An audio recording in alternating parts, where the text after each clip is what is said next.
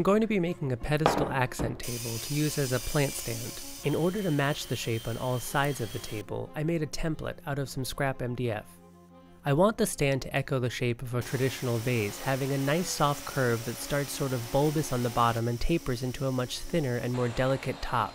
In order to create that sort of a silhouette, I'm going to be creating a sort of plus sign built by creating one large panel that two smaller panels will get attached to on either side.